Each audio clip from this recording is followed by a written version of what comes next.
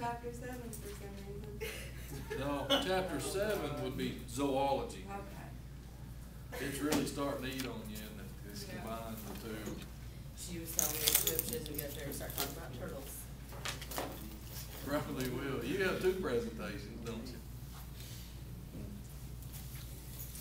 Effects of blood pressure of O2 on ventilation. They say a bunch of stuff in there, but pressure of O2 has no effect upon ventilation. I don't care what they say. What does have an effect on ventilation? We work off negative feedback. We're not reading pressure of O2, we're reading pressure of CO2. Exactly right. In the first sentence it says it only affects it indirectly. Well, why do you even have a column with that in there? Okay, so move on to 550. SIDS, sudden infant death syndrome. We could talk about this for quite a while. You still hear of this pretty often. I know we have 2 with babies in here. How's the doctor tell you to lay your baby in the crib at night? On their back, okay? You know, I've been having babies for so many years, I've done every way possible. And they've told us they've gone through belly, to back, to side, back to belly, now we're back to back. We even had to deal with wedge them in on their side at one time. Now, we never actually did that. I stayed old school, it made more sense to me, but my kids were both belly. why is the reason we don't put them on their belly now? It's too easy for their face to get the sheets. Nose down into the sheets, breathing CO2, which would slow breathing and maybe stop the medulla for SIDS. What was the reason we put them on their belly to start with? So if they vomited, they didn't aspirate. Okay? So now we got them on their back, forget the vomit, but we slow down SIDS. But think about it, these kids are so limber. When they're relaxed at night, we can't turn our head straight this way, can we? They can, can't they? So if they vomit, it'll come out the side of their mouth. Chances of aspiration still quite a bit less. So. I was so paranoid about it. Oh yeah. I heard this they had them in a little seat with the swing thing, so they sat up.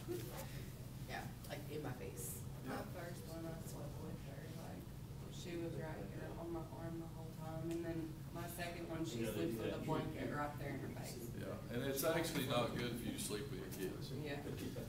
For 2 reasons. They tend to want to snuggle with you, which is no different than throwing 15 stuffed bears in the crib with them, and they get to snuggle up there, and it's the same thing as suffocating. And me, I just roll over on and think, what's that lump on there? You know, and I never even knew.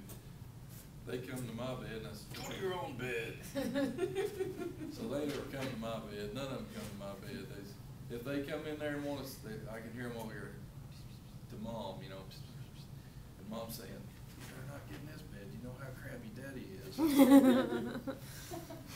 better get back in your own bed. Of course, she uses me. She doesn't want them in there either. So. I wouldn't either. Get your own bed. I paid for that bed for you to sleep in, and you're going to sleep in it. That's exactly what I tell them. So, there's your idea on sudden infant death syndrome. Ultimately, if it's going to happen, for whatever clicks the trigger on the medulla and says stop breathing, there's probably not a whole lot that we can do. It's just going to happen from time to time.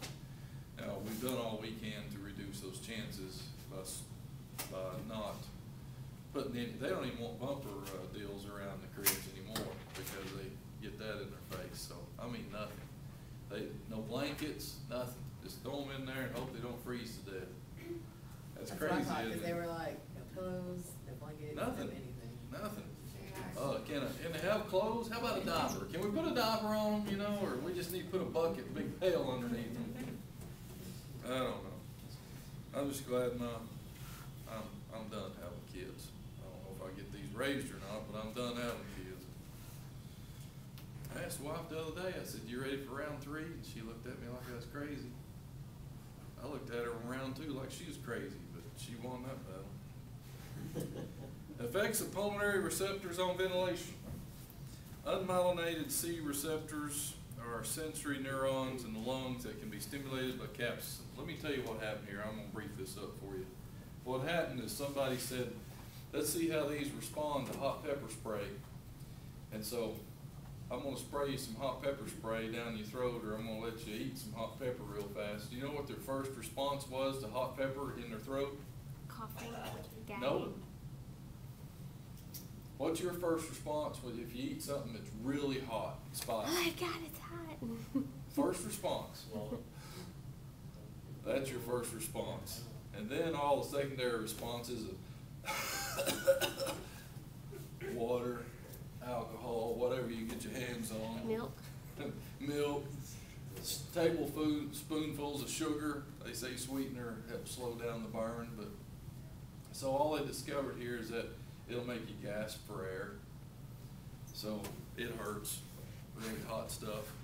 That's all they figured out here. Your first initial response is apnea. You literally stop breathing for a minute or two. Y'all like hot stuff? Yes. Peppers are, I mean, they're part of the nightshade family. They're supposed to be good for you as far as building your immunity. At the same time, they encourage arthritis. If you already have arthritis, they tend to make your joints even stiffer.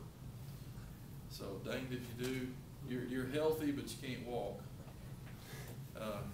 You don't get a cold or flu, but you don't feel like getting out of bed. I love I just spicy. eat my jalapenos and keep creaking along.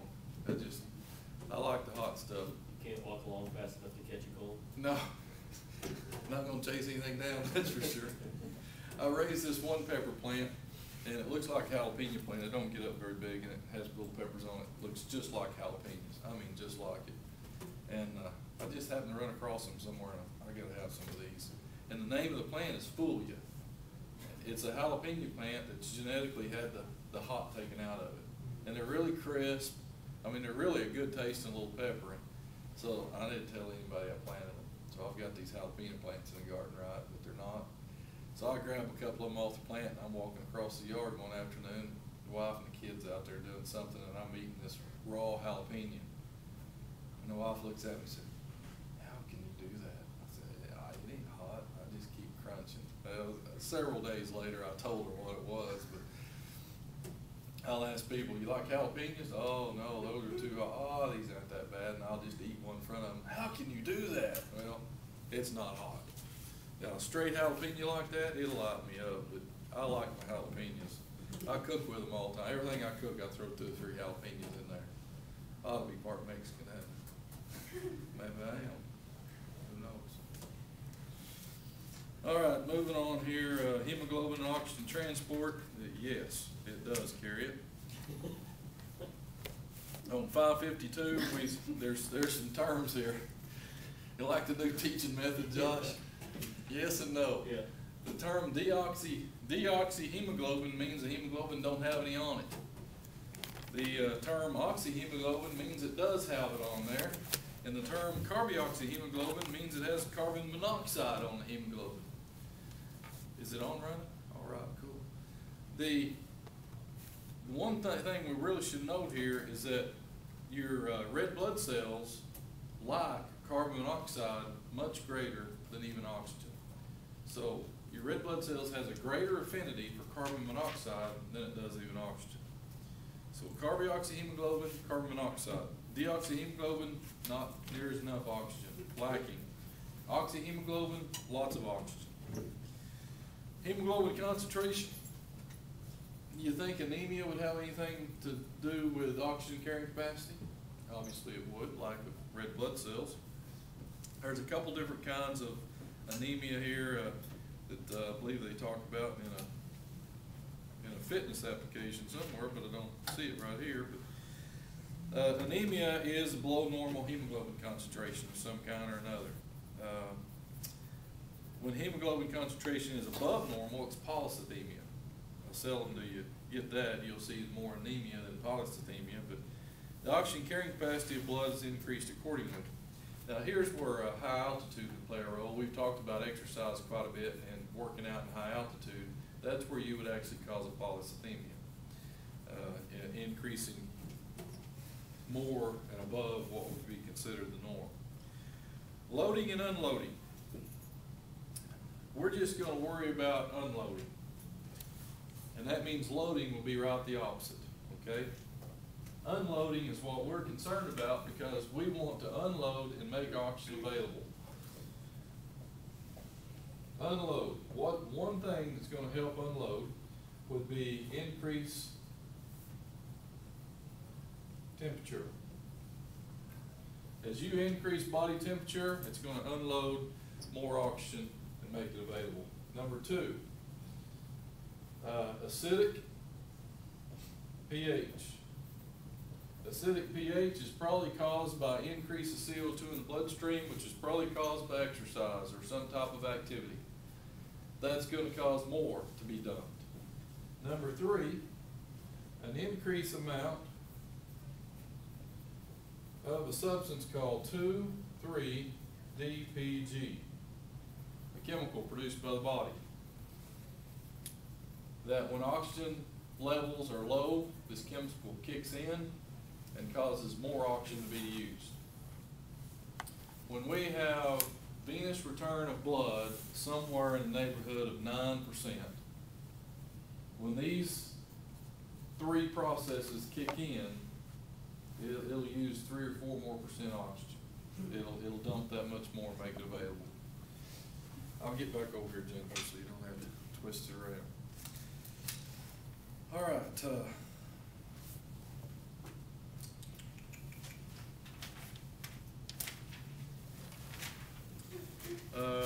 554 is just telling us effects of pH and temperature on oxygen transport.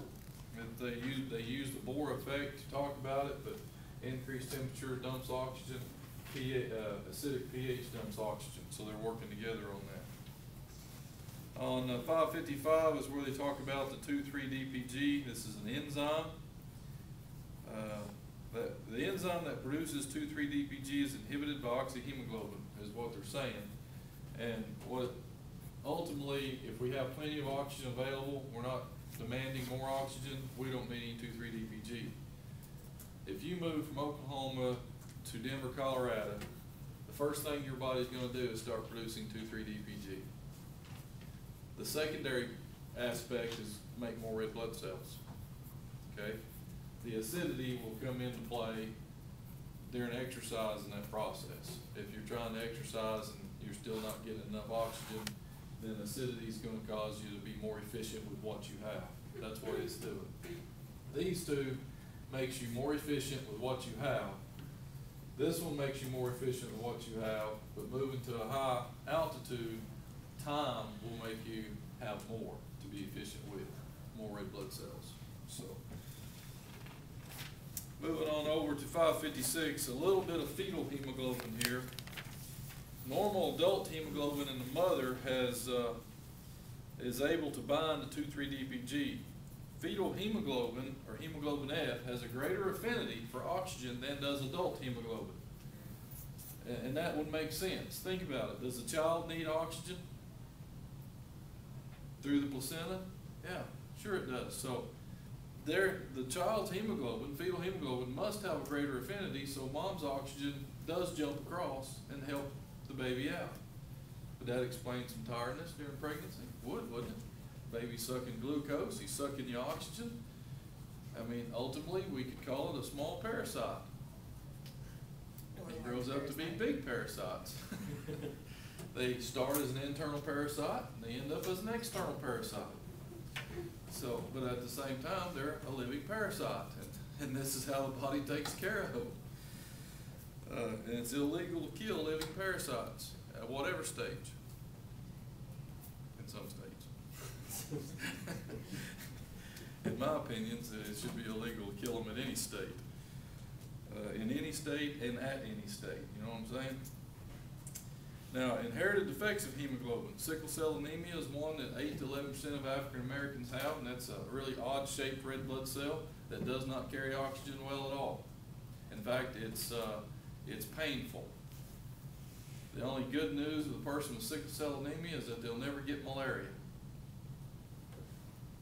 Malaria has to live in a normal red blood cell. So, the bad news is they're probably going to die sooner. If they have normal blood and live in a country with malaria, they're probably going to die sooner anyway. That's a danged if you do, a danged if you don't, isn't it? Now, Let's move on down to thalassemia. Is any of the family hemoglobin diseases found predominantly among people of Mediterranean ancestry. You have a couple different thalassemias here, but basically what it is one of the compensations for thalassemia is increased synthesis of gamma chains. When they increase gamma chains, you have alpha, beta, gamma processes in this, and this causes retention of large amounts of hemoglobin F. So then you have a fetal hemoglobin in an adult that doesn't turn loose oxygen very well. So your body's needing to use it, but it just holds on to the bloodstream and circulates around, and your organs aren't getting sufficient oxygen. Therefore, they're going to shut down faster in life. So this is going to shorten your lifespan as well. So thalassemia is when adults have fetal hemoglobin. So there's 2 or 3 combinations there that's not necessarily a good scenario. Now, muscle myoglobin we mentioned in the cardiac chapter, we have it in the heart because it has a great affinity for oxygen. So when blood flows through, even in your skeletal muscle, number 1 means of venous return is skeletal muscle, right? So even when skeletal muscle contracts, it may push all the blood out of it. And if it does that, how's it going to get oxygen? It has it stored out in the skeletal muscle with myoglobin. So that's one that has it. 558, carbon dioxide transport. Number 1 means of carbon dioxide transport is in the form of bicarbonate. It's in the form of bicarbonate. Number 2, dissolved in plasma. Now they may not put them in that particular order, but that's the order in which most is carried. They have number 1, dissolved carbon dioxide in plasma. They have number 2 as carried on hemoglobin, and then 3rd, which is most common and the most abundant, is in the form of bicarbonate. So there's their ideas. Acid-base balance, moving on over to 560. We're using the principles of acid pH and the equation CO2 plus H2O gives us carbonic acid, which ends up yielding into bicarbonate and hydrogen, and that's a reversible reaction. And we're looking at 4 things here. We're looking at metabolic acidosis and metabolic alkalosis. We're looking at respiratory acidosis and respiratory alkalosis. That's what we're looking at. Now, the respiratory is pretty easy to understand.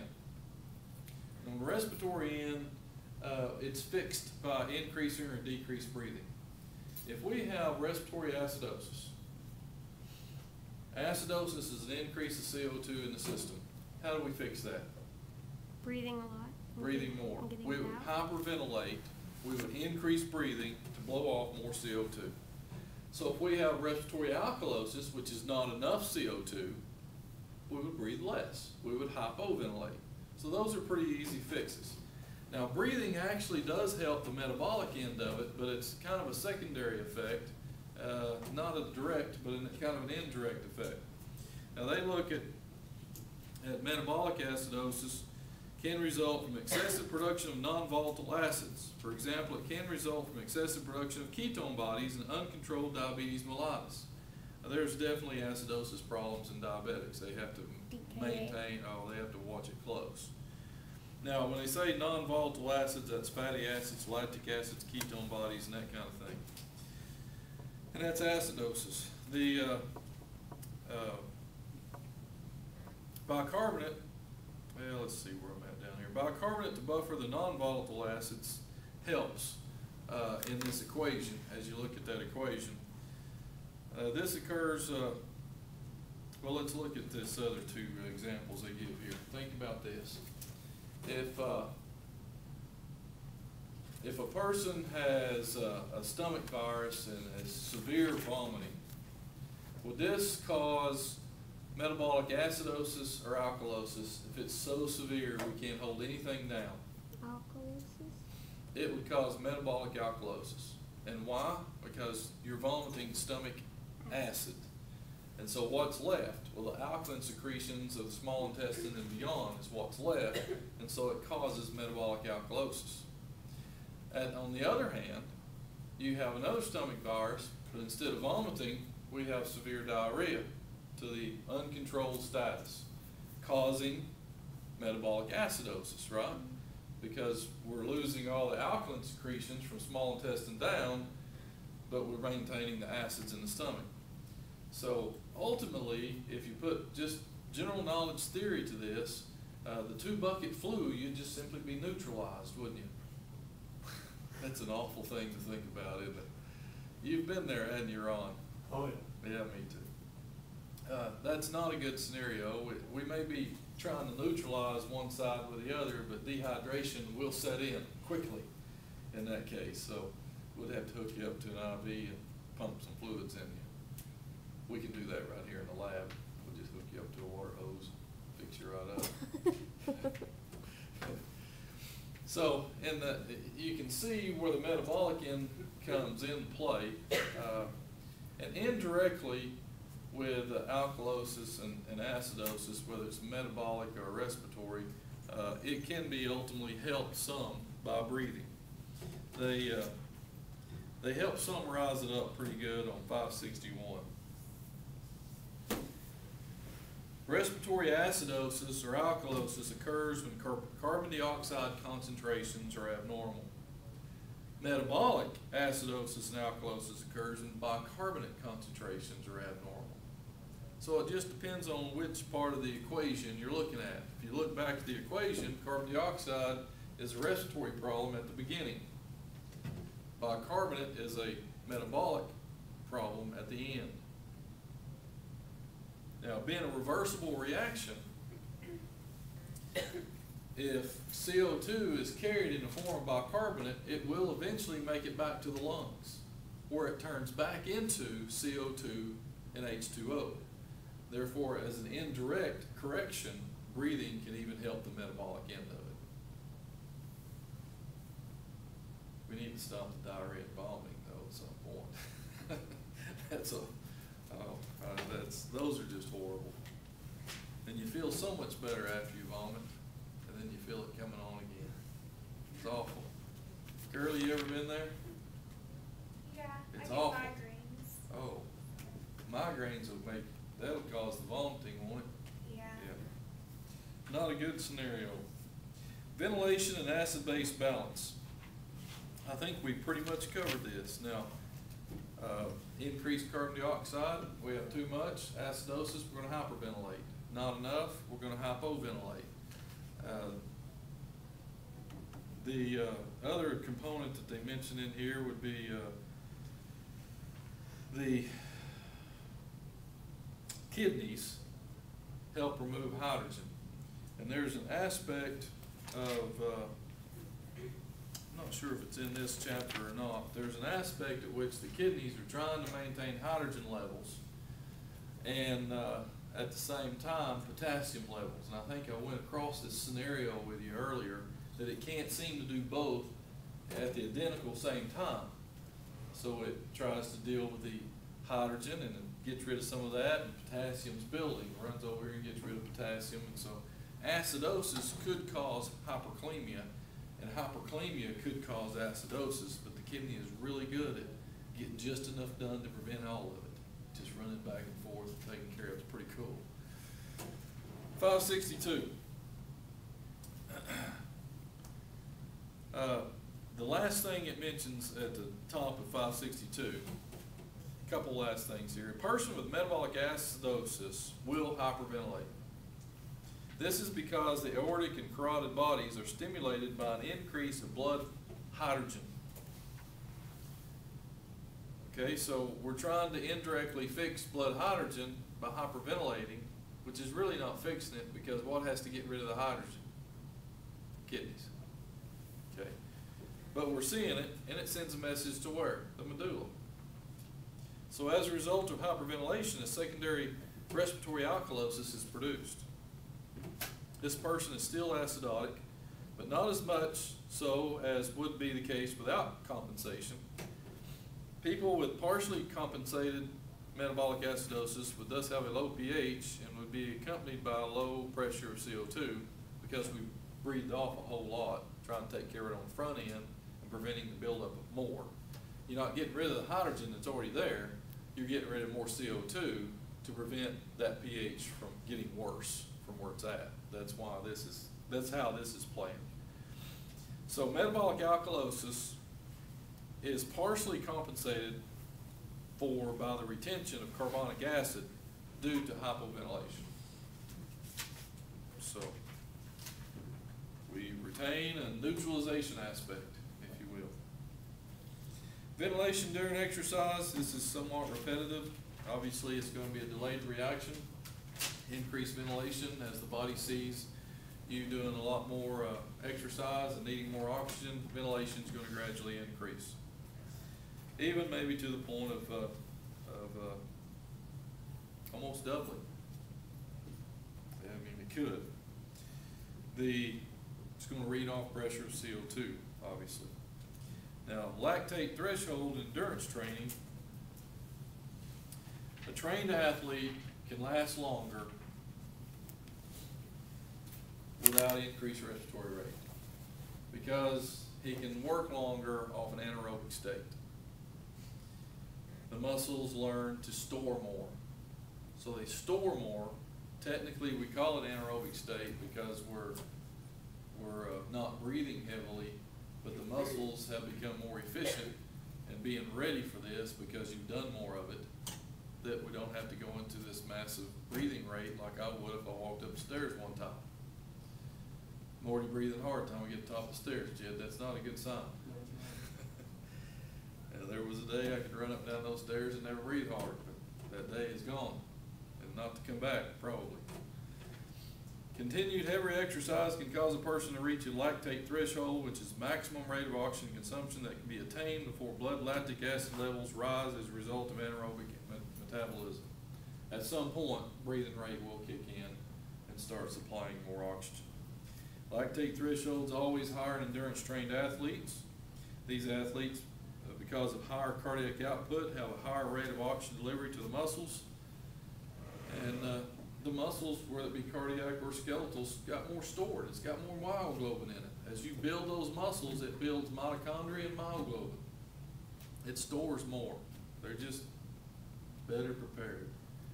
You can't just go cold turkey into something and expect everything to work. You train for it. You tell your body what to expect, and then the body prepares for what to expect. Can't lay out a baseball for 2 years and expect to go out there and throw it 90, can you? You might throw it one time 90 and then your arm's toast because it's not a good scenario. All right, acclimatization to high altitude. We've covered quite a bit of that already. I think we can identify high altitude. First thing we're going to do to acclimate to it will be probably increase 2,3 DPG. So what oxygen we have, we can dump it and use it. We become more efficient with that. Over time, we're going to increase red blood cell production, so we'll have a greater carrying capacity, still utilizing this. But if we go into an exercise mode or whatever, then these two will help us become more efficient as well. That's how you acclimate to high altitude. How long would it take if you're up at high altitude and you come down to here? Would it take for your red blood cell count to reduce back to normal? Well, that's a good question. Having a 120-day lifespan, it would be obviously gradual. As some died off, they wouldn't be replaced because of unnecessary aspect of it. But just to put a number to it, 2 weeks, 3 weeks, I don't think we can because of the 120-day lifespan. That you can almost take the first day you go to that and count that as day one of your body start building more red blood cells. And then the day you come back, as day one you come back, and you can estimate out there how many red blood cells, you know, it's just. If you're exercising on a regular basis, wouldn't your red blood cell count live less than 120 days because they're passing through the capillaries more often? No, not necessarily. Just because we use them harder doesn't mean their lifespan is reduced. I don't know that red blood cells wear out faster with use. I mean, they function for what they do. I mean, to me, it's obvious that the body, the more you exercise, the more it is able to replenish, regenerate, more oxygen available. So it's a livelier body than one that is a couch potato aspect. But I saw a deal last night of the cons of too much exercise. I didn't get to see the whole thing, but I told my wife, I said, I told you you're exercising too much. That's why I don't exercise that much. And she said, oh, good grief. They're talking about triathlon athletes and people that just overkill themselves that do 20 miles a day or just crazy stuff like that, you know. Now, they're not talking about 30 minutes of low impact aerobics where you've got your thumb going with this and one leg kicking over here. I don't think that's what they're talking about. But I used it to that aspect. Anyway, be very hard to put your finger on the time frame there, but definitely will play a role in that. I didn't tell y'all about the ghost deer, did I? This is actually a true story. Josh starts laughing, thinks I'm coming up with something new. This is actually a true story. I read an article, and it was actually in a hunting magazine, but it was more of a, to me, I read it as a medical article. As a doctor wrote the article, he and two of his friends was going to Himalayas, I believe it was, to hunt what was called a ghost deer. And the reason it's called a ghost deer is not only at the top of the Himalayas, but even if you're up there, very few people sees it, but it does exist. The natives hunt it and eat it. The natives live about halfway up. And say the natives, the people, the colony, the community that lives there that thinks they own that mountain from that point up, live there. And so this doctor had made contact with them, and the kids loved to play soccer, so they bought their way to the top of the mountain. The doctor bought all the kids soccer suits, and they sent a guide with them to take them up to hunt the ghost deer. They had trained for months ahead of time. The doctor gave himself and everybody else complete and full physicals to the extent I think we can do this. Altitude up there, I don't really remember what it was, but the doctor was documenting daily basis of how he felt their health was holding out. And on the 7th day up there, they had not seen nor killed a ghost deer. I guess that's why he's a ghost deer, huh? On the 7th day up there, he documented in his notepad, "This will be our last day. I feel our health is being threatened." And so they hunted that morning, and one of them killed a ghost deer. Sure enough. They got off. Nobody's ever seen the deer, but they say they killed one. It's worse, don't it? And so they come home, they get back to the States, and I think it was either 2 or 3 weeks after they got back to the States, one of the doctor's buddies that went on that trip died of a massive heart attack. Massive heart, just killed it. Bam. Now why? Nope. Lack They didn't of come down that oxygen. fast. Lack of oxygen. The blood was too viscous. Oh, And it imposed such a workload on the heart couldn't do it anymore. Now, 2 or 3 weeks, surely some of those red blood cells had killed off, right? Not replaced like you was asking about, but not enough, obviously. Their blood had gotten so thin, and that's what the doctor knew. That's the reason he noted it. He said our lives feel threatened, or I feel our lives are threatened. It is difficult to breathe. That was his other sentence. Difficult to breathe means this blood's not moving very fast. Can you imagine this mud-like blood trying to get through the capillaries of the lungs and pick up oxygen? I mean, that's how thin, that's what they call it, the air is that high. I wished I remembered what the altitude was. I want to say 15 to 20,000.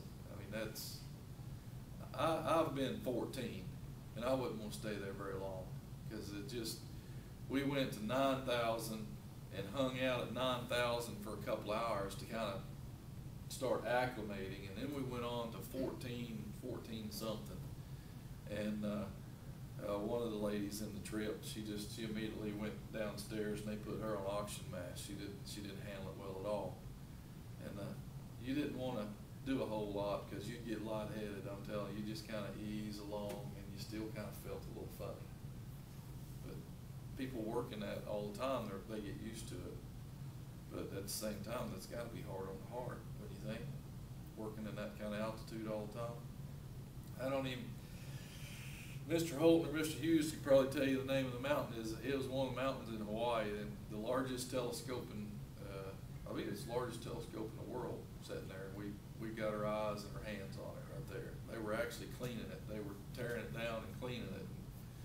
And it was pretty cool, but I didn't want to stay up there very long. That was just kind of like, how you feeling? I feel great. Oh, well. All right, affinity for hemoglobin for oxygen, it's good, but not as good as carbon monoxide, put it that way. 2,3-DPG is going to decrease the affinity, obviously, because it's going to make things more available. Acid pH, increased temperatures, all going to decrease that affinity for oxygen. Increase hemoglobin and red blood cell production, I think we've covered that. We've got that covered. We're going to increase that because the oxygen content by the kidney sees lack of oxygen, produces erythropoietin, goes to the red bone marrow, cells red bone marrow, we need more red blood cells, more oxygen carrying capacity, so that's what happens. And I finally finished it. I got done with the chapter. Isn't that wonderful? Now chapter 17, kidney physiology. I've got to get in every minute I can. Kidney physiology, the kidneys. Wait, you said chapter? This is chapter 17. The kidneys see more blood than any other organ. Now, I'm not saying it necessarily utilizes more blood, but it sees it. There's a lot of regulation that goes on in the kidneys. I'll give you some general ideas here, and then probably tomorrow in lab, I'll finish this chapter up by putting a bunch of stuff on the board. And you have some handouts, so be sure and bring your book and handouts and stuff for that, because we're going to need to utilize those. But the kidney sees about 45 to 50 gallons, 180 liters of blood a day. You only have 5.5 liters in your blood flow system, so it's seeing that same blood over and over and over. It actually filters 125 milliliters per minute. How many milliliters in that bottle of water right there? 500. Okay, so a fifth of that bottle is filtered every minute by the kidney. How much of that 125 milliliters actually turns into urine or waste per minute? Not much. Okay, typically I'll have somebody say, well, half of it. And that's fine. I need those kind of answers for this purpose. 1 to 2 milliliters per minute will turn into urine. And if half of that turned into urine, you'd probably be the next headliner in the paper. Jed peed himself to death. That'd be bad if somebody urinated themselves to death, because that's a lot of fluid leaving the body. I mean, you'd literally be drinking it in and going out the other end. That'd be a loose end in that water hose somewhere. But that's what the kidney does. Now, we can concentrate about 4.2 times that of blood osmotic concentration. So if we're a little dehydrated, we can hold back some waste to maintain blood volume and concentrate urine even more. Other animals have a greater ability. A camel would, living in the desert, it can concentrate urine 8 times that. And you think, well, that's pretty good, but it's not great. A gerbil can concentrate urine 14 times that. And then my favorite is the Australian hopping mouse. Can concentrate urine 25 times that of normal osmotic concentration. And what in essence, what that's saying is that just a little drop of that Australian hopping mouse's urine, you're going to smell it for a long ways. That's solid waste. But this little animal, unlike ourselves, if we get thirsty, we've got water in front of us, or we can go down the hall, we've got water available. This little animal lives in an environment that there is no pool of water for this animal to drink out of. This animal totally, well, you got something pretty tough in that bottle there, didn't you? Oh, I just went down the wrong tube. Yeah, that's what Jim said, going down the wrong tube, wasn't it? This animal literally gets 10% of its moisture as free moisture in the food it eats, And the other 90% of its moisture that it consumes is through metabolic moisture, breaking down the food it eats. So it doesn't get thirsty to go drink something. The water's not going down his wrong tube. It's food that's going down his. So that's why animals have that capability. So they list kidneys regulate volume of plasma, concentration of waste, concentration of electrolytes, and plasma pH. So basically the kidneys will get rid of anything in excess. Just keep that in mind. Anything in excess, they'll get rid of it. That's why urine analysis is so good for drug tests. Seldom can you get by without it coming out in the urine, because the body typically don't need that extra stuff, whatever, or steroids or whatever it is, so the kidneys are going to try to get rid of it. So kick it out the urine. Urine tests are a great way for pregnancy tests, because the body just bombards those hormones in that system, so the leftovers flow out the urine. So the pregnancy test, we can find out a lot of things about somebody by doing a urinalysis. Probably things you don't want us to know. All right, we're going to go over as far as the anatomy. We'll cover that in lab. Another term for urination is micturition. Keep that in mind, and that's on 576. We know the nephron is the functional unit. We're going to break the nephron down in lab tomorrow. Each one of our kidneys has 1 million nephrons. Okay, 1 million nephrons. We need 25% of those to function for your kidney to do its job. If a kidney has less than 25% of its nephrons filtering, then that kidney's probably not keeping up with its job. Now, do we lose nephrons over our lifespan? Absolutely. We do all kinds of stuff to kill them off ourselves. Ibuprofen in excess will kill a nephron. But at the same time, some of them just die of old age, and it's not anything we're going to do about it anyway. A lot of the anatomy is on the next few pages, 579. We get into glomerular ultrafiltrate. I'm going to break that down on the board in lab tomorrow. On page 582 is where they tell you about, in females it's 115 milliliters per minute, in males it's 125 milliliters per minute, and only about 1 to 2 of that is actually going to turn into urine. I will say we have an obligated water loss on a daily basis though. We are obligated to excrete at least 400 milligrams, or 400 milliliters of water a day, just to get rid of the waste that our body's going to build. So we're supposed to drink 8-ounce glasses of water a day, and that's a minimum. You should drink probably 3 or 4 of those bottles, a minimum, but we're only obligated to pee out 400 milliliters. Autoregulation we'll talk about tomorrow. Reabsorption we're going to talk about tomorrow. Countercurrent multiplying system we'll talk about tomorrow. There's ovulatory water loss on 591. There's ADH, and guess what else is in this chapter? Renin, angiotensin, aldosterone system. Sure, I'm glad Ron's going to do a good job on that, because I'm not sure Charlotte's going to show up. All right, we'll start up there. Tomorrow in lab, we'll knock this chapter out and get started in the other one. Yeah. Wednesday, we'll finish the other one, review. We're going to have a test Friday.